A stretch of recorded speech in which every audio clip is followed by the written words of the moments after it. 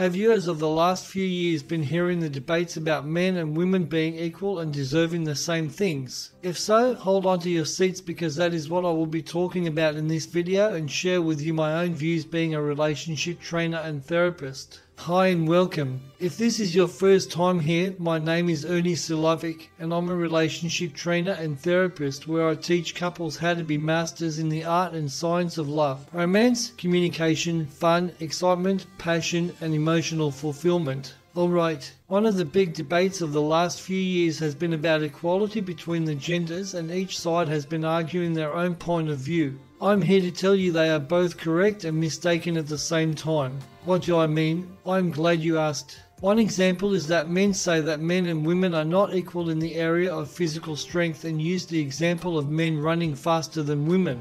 And with that, it is supposed to be an answer that men and women are not equal.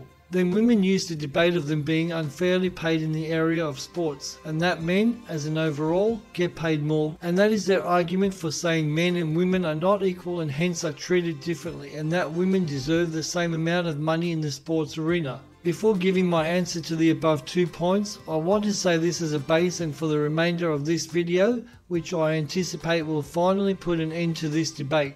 Men and women are equal, yet opposite. Regarding point 1 above, yes, men may be more physically stronger than women as a general rule or overall, yet women have higher pain thresholds. Regarding point 2, there is something I learned in year 7 in high school in one of my first commerce classes, and that is about supply and demand. Hence, regarding about equality of pay, this will only ever eventuate if there is an equal amount of supply and demand. Every single price of every item is based on supply and demand. Pay is more often based on the value a person provides and the skill level they have to achieve a certain outcome rather than gender. So what I'm saying is that all these arguments people are having are half arguments. Men and women are opposites and nature designed it that way so that we complement each other, and is why opposites attract. A few simple ones that most people know are that men think and women feel. Men wake up with an erection whereas women prefer to make love at night. Women and men use different sides of their brains and has been shown with CAT scans. Nature provided sperm and ovum to create babies. Nature has not created just black or just white. And then there are different shades and hues of black and white, meaning there are differences between the same genders. Not all men are the same logically, and not all women are the same emotionally. The reasoning for these differences is to bring about a balance. In our early history, for example, men hunted while women looked after the children.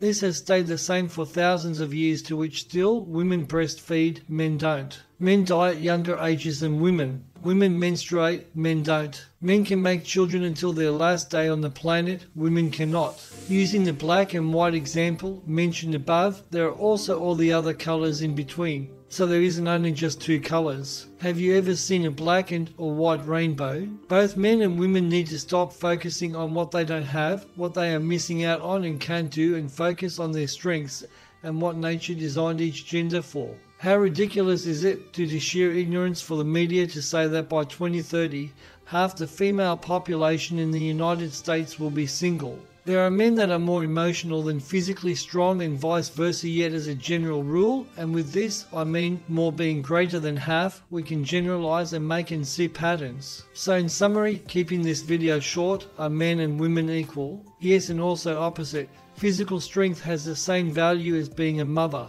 Being logical has the same value as being emotional. I have never ever heard of a father say regarding any of his kids, I felt something was wrong, whereas a mother says that constantly. A mother will or often knows if her child is hurt, with no communication between the two and thousands of miles apart. My own experience is I have such a strong connection with my wife, and I am in Australia and she lives in Europe, that we so often sense each other and know when we are thinking about each other and know what we are feeling without being in contact. We both have had this validated enough times to beat any doubt, no matter what method of statistics one uses to try and prove or show otherwise. When I mention this to guys, the normal reaction is a blank stare. In other words, they have no idea what I'm talking about, whereas women know precisely what I mean. Clearly, nature has set it up this way that women can sense these things and men do not, for reasons known or unknown to us. The connection between my wife and I is a prime example of how I am not the typical male because I seek connection with my wife. This just goes to show what I was saying before, that not all shades of black or white are the same. With some knowledge, acceptance, love and self-respect, most if not all these debates wither away to the point of pointless. I trust I have helped anyone confused about who they are and what they are here for. Our identity is one of the strongest attachments humans have, and in our adolescent years, we can go a bit crazy trying to figure that out, and the good news is, for the vast majority of us, we come out of it just fine. Our understanding of what it means to be a man or a woman is slowly decaying in the Western world, be it by the government, schools, employers or whoever. This is where the parent's role takes over and can assist in instilling in our children a strong sense of self. This is also why it is difficult so often for people to leave religion, an MLM company, getting divorced and going from partner to single, or losing a child, where a parent can go from parent to, you know what I mean if this has happened to you. I trust you have enjoyed this video, and to ensure you keep getting more great quality information,